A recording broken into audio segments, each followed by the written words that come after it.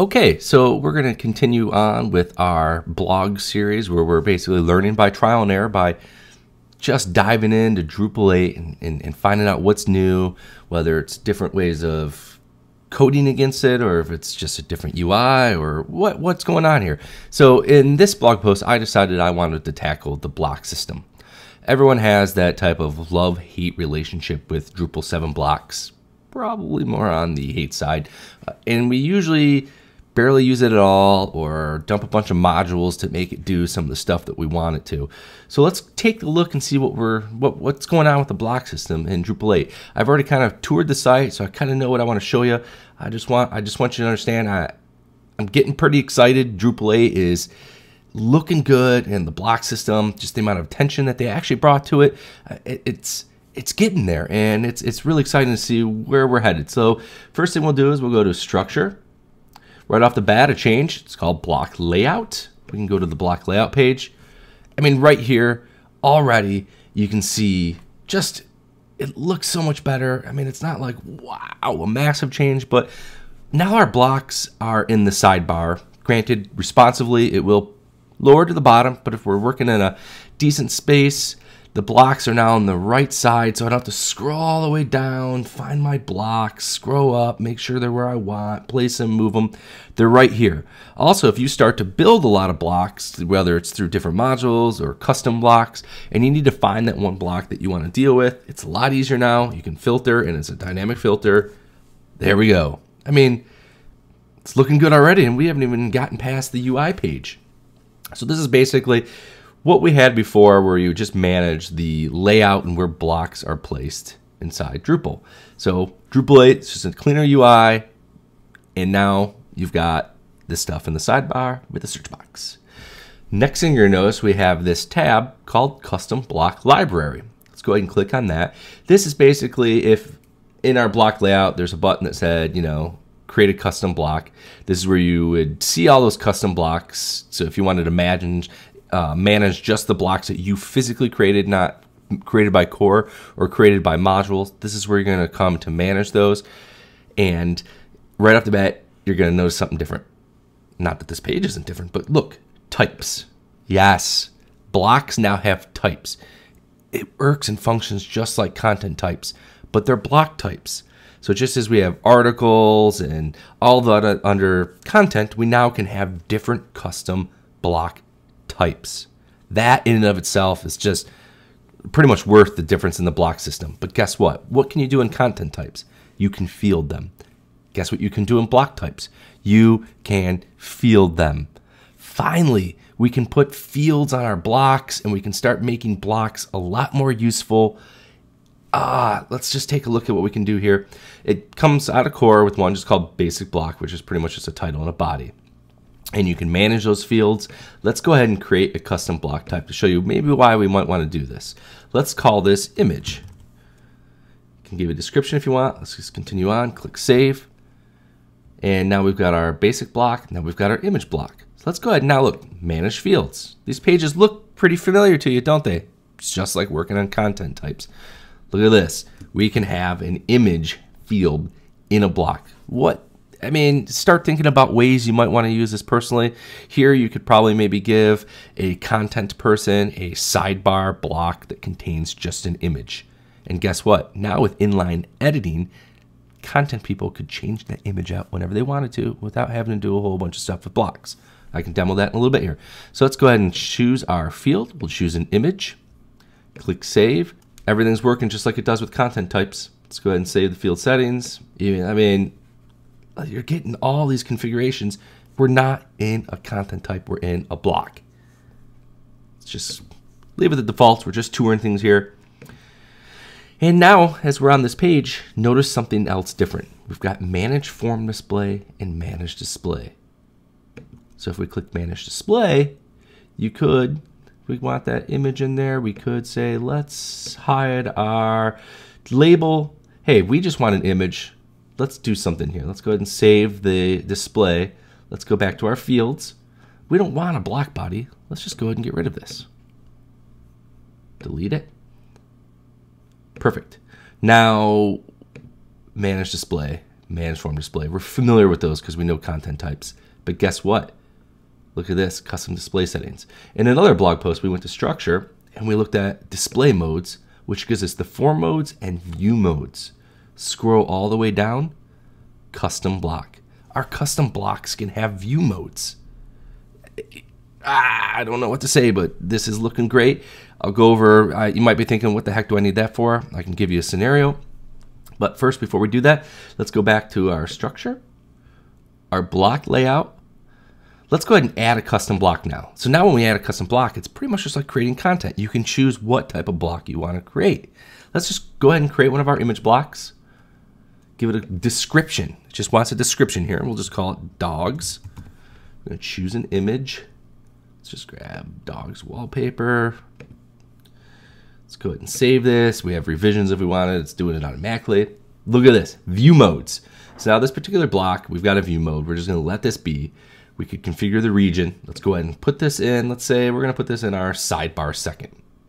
You have your usual things of restrictions and roles. So not too much has changed there. Let's go ahead and save the block. Let's go ahead and see what we've done here. Let's go back to our site. And now we have, look at this, sidebar block with an image with a dog. I didn't do anything. This is just core, guys. Drupal 8 core. Also, remember when I said you could do a inline edit, you could quick edit, click on the image. Look at this. You could remove the image and then re-upload a new image right here on the page. Didn't have to go anywhere. Didn't have to do anything. Now, on a nice, simple Drupal site, someone wants to just constantly change their sidebar image. It's a lot easier out of core. So that's pretty much what we've got here. I didn't do anything. Notice that this dog image is nice. It's probably using the picture module, being responsive as it's supposed to. So let's go ahead and go under our structure, our block layout, and let's continue on to see what else we can do here. Okay, if you notice something over here, look at this. So I've placed dogs in sidebar second. Now if I go and look at all my blocks again, dogs is still there. It's still there. Drupal 7, once you've placed it, it's gone. You can't really do anything with it. It's not like it's in this inactive state, nothing. Guess what? Drupal 8, a block can now be placed in more than one region. Odd use cases, I'm sure there's ways, maybe reasons why you'd want to do this. You're doing some crazy things. But now even with view modes, which I'm going to demo, we could have different view modes doing different things based on where blocks are placed. Look at how cool this is. So when I click to add this, now we get this nice overlay to configure the placement of this block. But this is the second placement of this block. So for now, let's go ahead and leave it most of it as is. I do want to point something else out here. I don't know why I'm getting so excited about this stuff, but look at this. Display title. Oh, look at that. I can just turn it off. I don't have to come in here and say none. I can just turn the title off.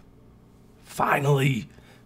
Here's where we can choose view modes. Let's place this in a region. Let's go ahead and place this in our featured region. Let everything else stay. Save it. Let's go back to our site. So now look, there's our dog. It's using full view mode, and then there's our dog. Notice this one doesn't have a title. This one has a title. Configurations per placement of the block. So what can we do with these view modes? Let's say we're happy. Let's leave our original doggy up here. But this doggy down here, we don't want him this big. We really want him just to be a thumbnail. So let's go to structure. Let's go to our display modes. Let's go to view modes. Scroll down to the custom blocks. Let's add a new block view mode. We'll just call this one sidebar. Save it. Now we've got two different types of view modes in there. Let's go up to structure, block layout. And now if we go to our, let's actually just go to our custom block library. Now in our custom block library, we're going to go to our types. And let's manage the display of our image block. And now we can come down here to display settings and turn on sidebar. Let's click save. Now up here we have our defaults, and then we have sidebar view mode. So now I can, instead of showing the original image in the sidebar, I can show a thumbnail. Okay, so now I set that to thumbnail. That's the sidebar. Look at default. Default still set to original image. Now let's go back to structure, block layout, and now let's go to our sidebar. Here's our featured dogs. Here's our sidebar second dogs. Let's go ahead and configure this. And now in its configuration, I can choose sidebar Let's go ahead and remove the title here too. I can choose View Mode Sidebar, save the block. Let's go back and visit our site. There's our original image doggy. And now look, no title, and it's using a thumbnail. These all have different use cases. It's just showing that blocks are finally, they're maturing. There's more things we can do with them. This was all core. I didn't have to add a whole bunch of modules. So one thing I finally want to show you that is just, yeah, blocks. All the stuff I've been doing, structure, block layout, custom block library, creating block, custom blocks, creating types, all these different settings, the fields, the displays. Guess what? Now in Drupal 8, because of the configuration management, all these settings are stored in code. Yes, I said that. Blocks, settings are stored in code. So when I set up this demo website to go over this tour of the block system, I actually just quickly dumped this into a repository. So now that I've made all these configurations, let's take a look at my repository. These are changed files. These are actually also new files. So as you can see, display block image, block dogs, all these configurations and everything that I've been doing is now in a configuration file. Yes, blocks code. It's not that much to get excited about. It's just the block system. It's more or less the excitement that you can get. I'm starting to feel for Drupal 8. If they put this much effort into just the block system, it's amazing what they are doing with Drupal 8. It's going to be a great contender. It's going to be just a really awesome CMS system. It just keeps maturing and getting better and better over versions. So again, we took a quick tour. We've learned structure, block layout, a new UI. Blocks can exist in multiple regions. Blocks can have types. Those types can have view modes and fields. You can configure the display. And it's all in code. The block system in Drupal 8. I'm excited. I hope you're getting excited. Let me know what you think in the comments. Maybe some questions. I'm pretty sure we're still going to probably want something like maybe context module or things like that. Some of that's not there. And then finally, one thing that did sad me is if you go to people and you go to permissions, the blocks are still just administer blocks. I was hoping maybe just the content portion of it could have permissions. Like people could create blocks and put them in regions without needing the layout page. So someone could just create a block and say, put that there. But for now, we're still pretty limited. It's still awesome. Hope you enjoyed this tour. Drupal 8 block system.